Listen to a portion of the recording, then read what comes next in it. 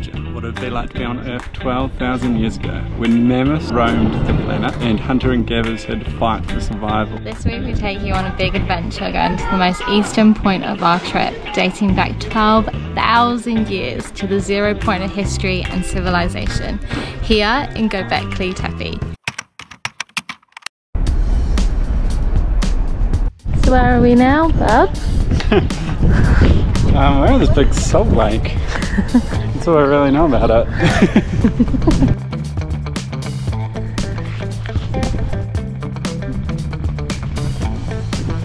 It's about to get salty.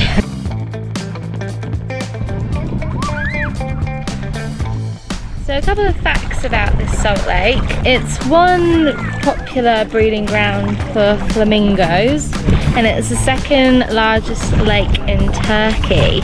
So Lake Van is the biggest. Shah told me it's the second largest lake in the world. That's what Google said. Fact check that. Yeah.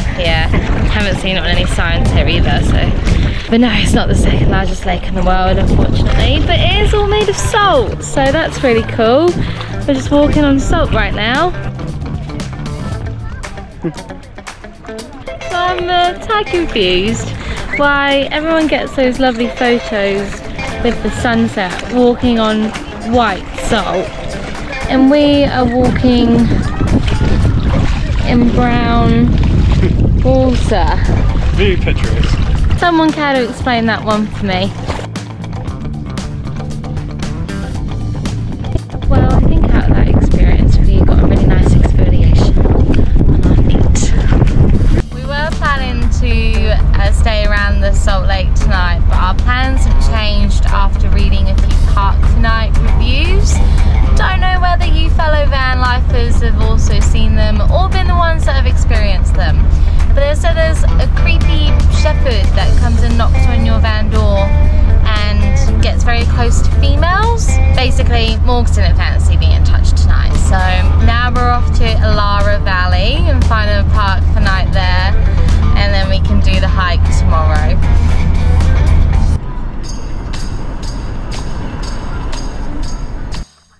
So we just got to our park up for the night, which is just in the Salim town, and then behind us we're near all the fairy chimneys and cave houses, so pretty cool, like free spot. So fingers crossed we're all good here, but it looks really nice. Hopefully no creepy shepherds here. So within 5 minutes of parking up in our lovely spot, putting the pan on for some dinner, had our first issue of the day.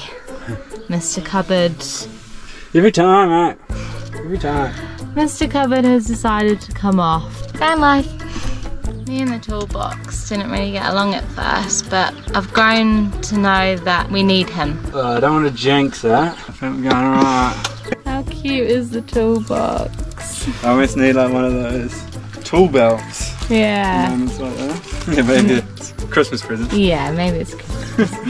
We just went to eat. We're so hungry. Okay, now has he gone and done it? Look at that. Maggie! Successful day for the client. Now we can eat. Go.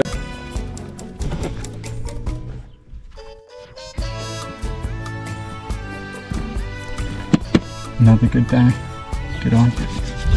So we were just having dinner and we were talking about like, a few of the comments we'd read on Park for Night today, just around like, you know, vans getting stones thrown at them, and obviously the shepherd thing today. And then a guy comes up and just gives us this lovely lettuce, and you know, like, I think that's like a bit of a sign just to be like, yeah, it is all good, like they're so generous and kind here, like you're safe and it's easy, you know, and how nice is that? Give us a run through. So I went outside to clean the lettuce before, and then he came over and helped me clean the lettuce, and it turns out he's got a farm over there, which was his father's farm. Now he's got it, and then he's given us all these spring onions and fresh parsley. Oh my god. Amazing. Yeah, so good. So we've woken up this morning, we're just getting ready to go for a hike in Ihlara Valley, and old mate that gave us the vegetables last night has invited us in for a wee tea. What a way to start the day.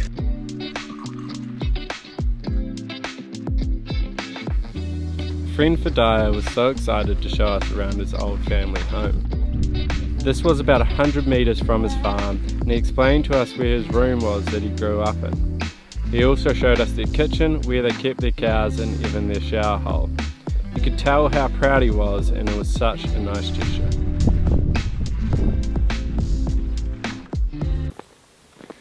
What are those?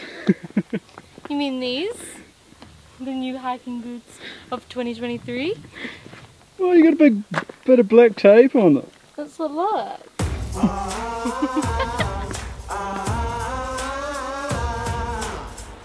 Okay, so after our mini chai teas and our lovely tour this morning, we are off to do the Ihlara Valley hike. We just had to pay 200 lira each to get in, so pretty expensive for a hike, but basically we're going to do like a three-hour loop and see how we go.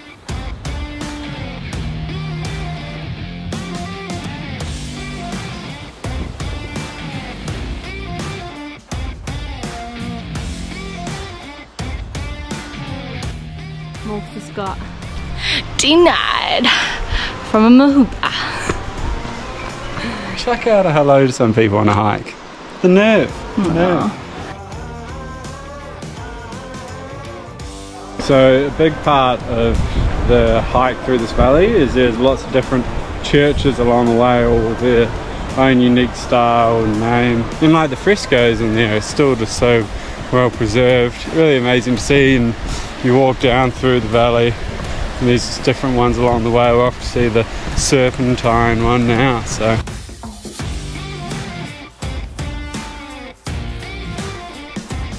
just walking up the steps to the Serpent Church. lots of steps. Sounds like a good one.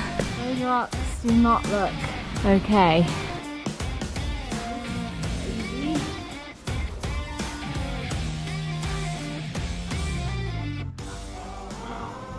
So we think this is the snake.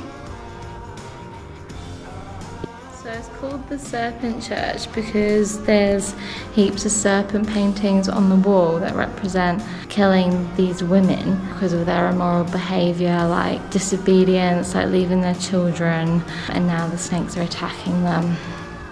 Savage.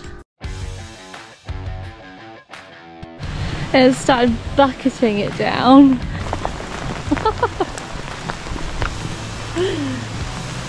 Oh my god. We are getting soaked and it keeps thundering, so it's not really the noise you want to hear when there's like big rocks and stuff, but I don't think we're too far off the end point, so we're planning to get a taxi back if we can afford it. This is crazy. I honestly reckon this is like the most rain that we've had in like the few weeks that we've been in Turkey. Morg's improvised umbrella. Well, Sian's got my rain jacket on. What? This thing? No. Not yours, mate. I just had a guy walk past and look at me and say, "Came prepared." Are you taking the bloody piss, mate? As if I didn't know. I was underprepared here. Morg's has found his people.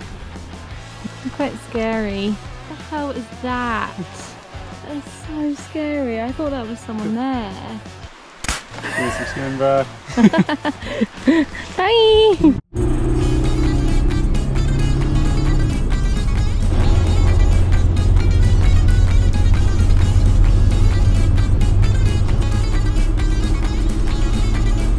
Okay, so we had to get a taxi back because Margie's van was parked at the other end of the hike.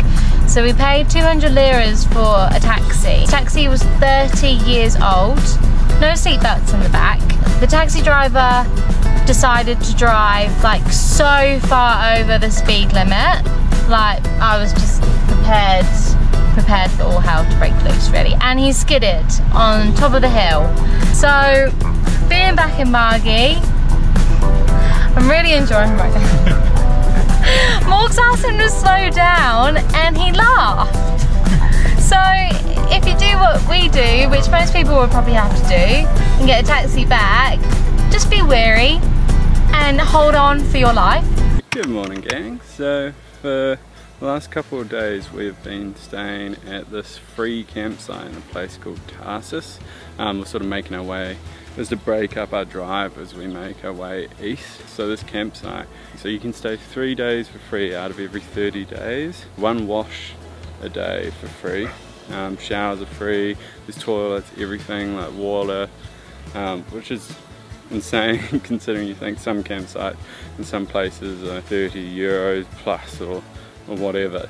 It's starting to get really hot here, as you can probably see I'm sweating like crazy. We're talking it's like mid-30s and it's meant to get up to the late 30s soon as well. So Margie doesn't have a fan, so it's going to be a very hot time. So if you have any suggestions about USB fans or anything, let us know.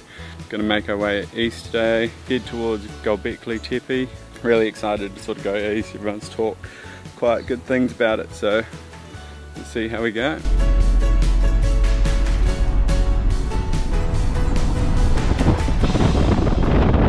So far we are literally in like the middle of these like fields. It's definitely got more of like a deserty vibe, but we're going up some like interesting roads, so we'll show you where we park up and how we go. We're going up there. Putting faith in you, park for night.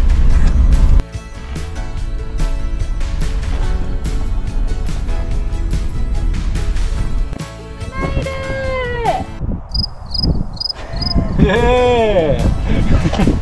Thanks for driving, bud. That's meant to be my day driving, but too many trucks for old Shah. I'll show you around the park, okay?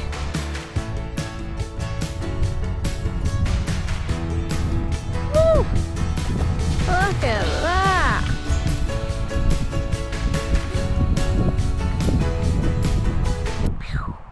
Margie, what do you reckon?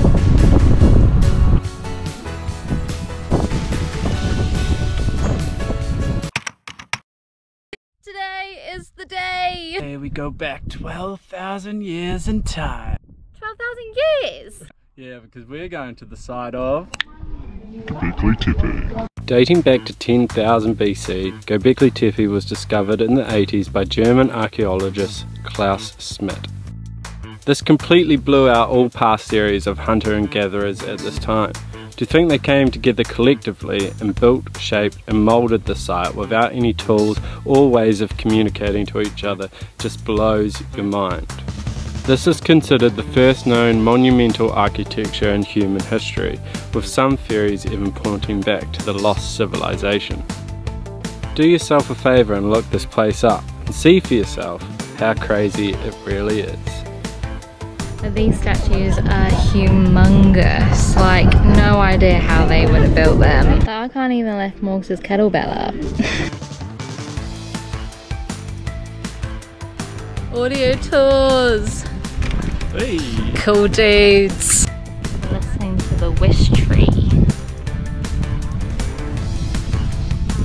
So when they made a wish, they put a piece of cotton wrapped around the tree. Well, Morgs has just said that they could either do that or kill an animal. If you were that animal, you'd be prey and they'd choose that cotton. So we just arrived at a town called Sanliurfa. I know they pronounced that wrong, but we just stumbled across these rock tombs. There's like 61 of them that you can go in and walk around for free, and it's out of the sun. Never thought I'd say that. But yeah, pretty cool.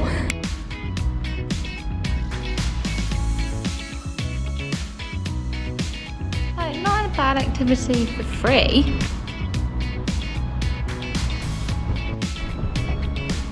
So hot. We were just leaving and the guy was like, no, no, no, there's more down there. And Morgs just said to me, I knew it was down there. So I think the heat is getting to us and there's no water near. So we're like,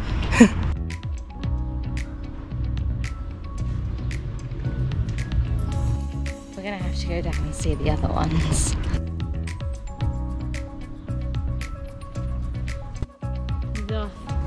Is that enough? He's being defeated. That won't save you. That won't save you. I resorted to one of Morgan's party shirts. It's that hot. And you gotta cover yourself up.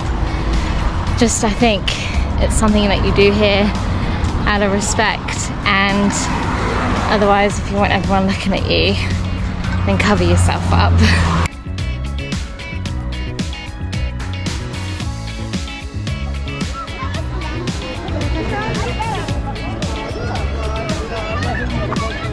So we're checking out like one of the lakes that goes through the town, and there's heaps of fish in there. And what were they? They're Sacred fish. Sacred fish. This town is really gorgeous. Like, we just came here because it was close to Gobeklitepe, but it wasn't in any of the Lonely Planet book that we've got. Like, it is a bit old, but this town's gorgeous. Like, the gardens are stunning, like the river with the mosques. Like, it's gorgeous. So that was a good pit stop between Gobeklitepe and our next stop, which is gonna be Nemrut. So we're gonna see the big statue heads, which would be pretty cool. Also just googled how to pronounce the town, so it's Sanliurfa, not Sanliurfa. So Sanliurfa, you were great. Now we're off to the next stop. And we may set on fire because it is so hot. Like, we are sweating. And like nothing in the van is like cold either. Like, Margie's tap is now hot water. Like, our water bottles like are hot, so we need to put them in the fridge. We are looking forward to that ocean, but first we have history to see. Oh my god.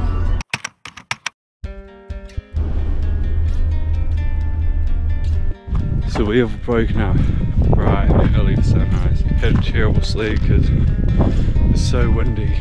The van felt like it's going to tip over because we're on a big lane. We just had to walk up this huge hill to get here, but it is beautiful. You can see so far. I'll show you now.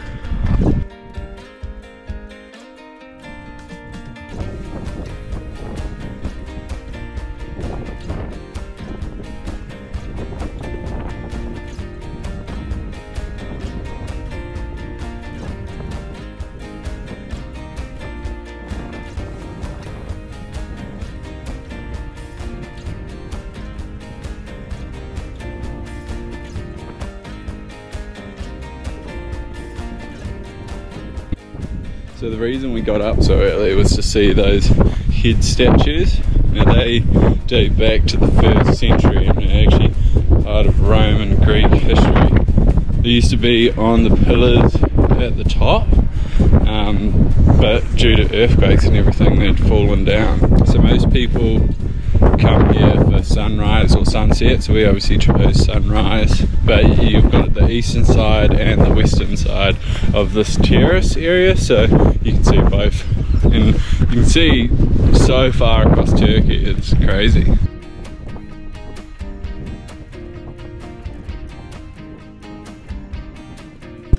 Like, this is probably the coldest we're gonna be for a while. We got puffer jackets on. What was it, 9 degrees 9 degrees this morning? Yeah. So it's the coldest we've been in Turkey, and we're at the top of Mt Nemrut, locals pronounce it like. So yeah, soaking in the coldness, sorta. So quick tip actually, we had to we had to race up this hill because sunrise is coming out quickly and it's quite like a steep walk from the car park, so give yourself plenty of time. Be a sensible Sally and wear proper shoes. Nikes do not work, neither do Vans. We have both slipped nearly on our butts, so yeah, another tip for you.